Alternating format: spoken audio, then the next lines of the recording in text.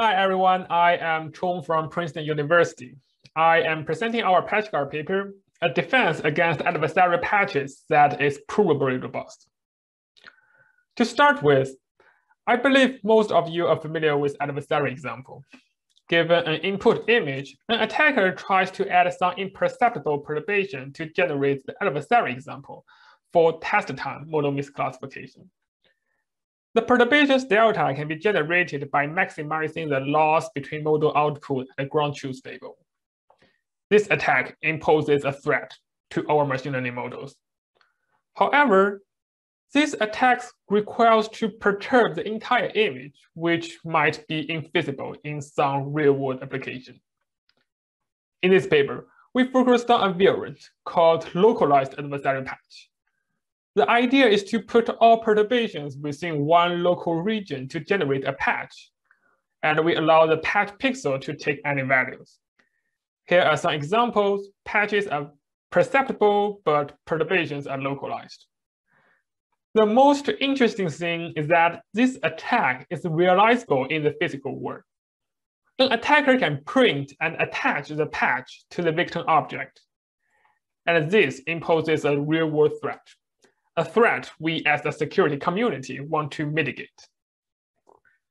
Furthermore, we assume the patch can be anywhere on the image and the patch size should be reasonable, do not block the entire object.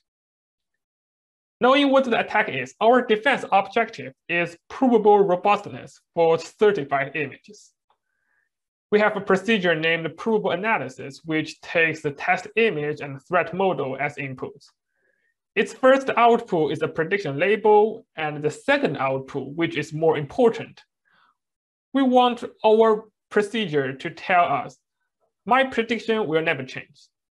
In this case, if the prediction label matches the ground truth, we can argue that our model prediction is always correct no matter what an attacker does, and we can certify this image. Of course, there are some cases we cannot say anything for sure. Then we will evaluate our defense using the provable robust accuracy.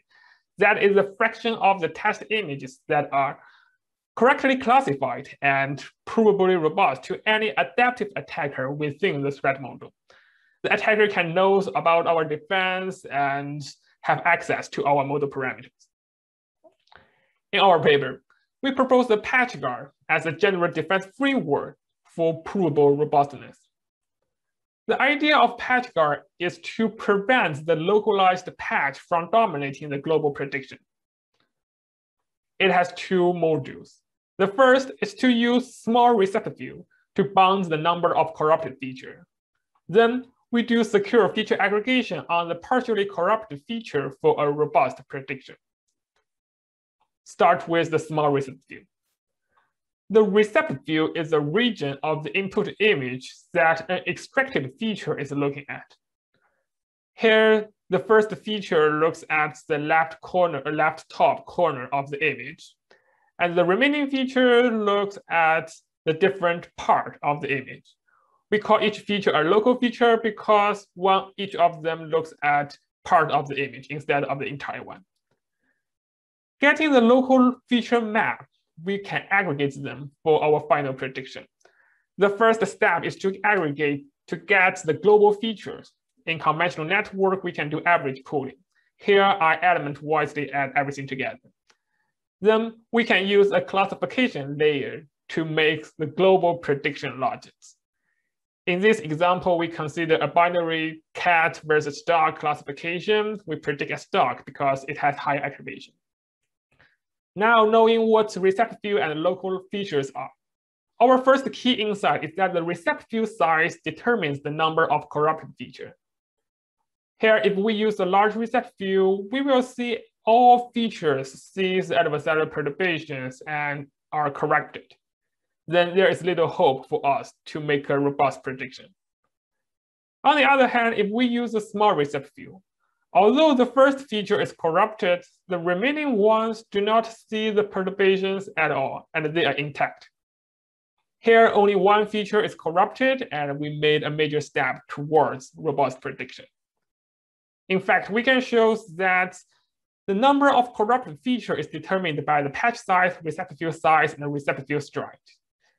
A smaller receptive field gives fewer corrupted features. Now we know the small receptive field can bound the number of corrupted features. Next, secure feature aggregation.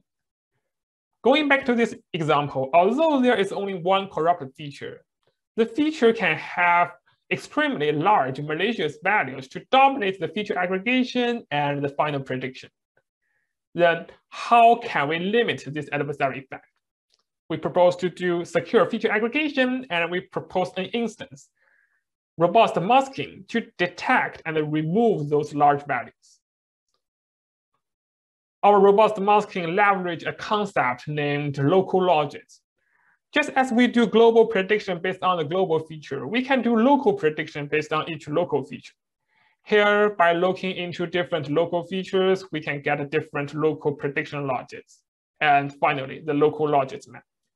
I want to note that aggregating this local logics map gives us the same global prediction logics in conventional network. Then our robust masking is operating on the local logics map. Here we change the visualization from 3D to 2D. We move the top 3x3 elements to a 3x3 matrix and the bottom one to another matrix. Here, because we are using the local logics map, we will know each slice of this map corresponds to one class. And we call the elements of each slice the class evidence for that particular class. Now let's talk about the algorithm. We know a small patch will corrupt a small windows of the local logics and potentially with large values. Then we want to detect and remove them. The first step, we clip all negative values to 0. We will see later why this is helpful. The core operation is to move a sliding window over each local logic slice. The size of window is determined by the number of corrupted features. Here we use a 1x1 window. Then we calculate this class evidence sum within each window and mask the window with the highest sum. See some example. For the cat feature map, we find it 30. For the dog, we find it 7. After masking them, we can recover the correct prediction. Here, the observation is that the adversary prediction is subject to our feature masking. On the other hand, the clean prediction finds 2, finds this 7. After masking, we still have the correct prediction. Now we observe that the clean prediction is generally invariant to feature masking. Now we know how our defense works: small receptive field and secure feature aggregation, robust masking. Then what about the provable robustness? Recall our provable analysis. It takes test image and a threat model and ground truth as the inputs to determine each image, whether each image can be correctly classified and provably robust. Now in our provable analysis, we need to reason about how the adversary can control the values within a small window to bypass our defense, to cause worst case model prediction. We can have two claims here. First, the adversary cannot increase the malicious class evidence too much, because a large values will be masked, and we will have an upper bound for each class evidence sum.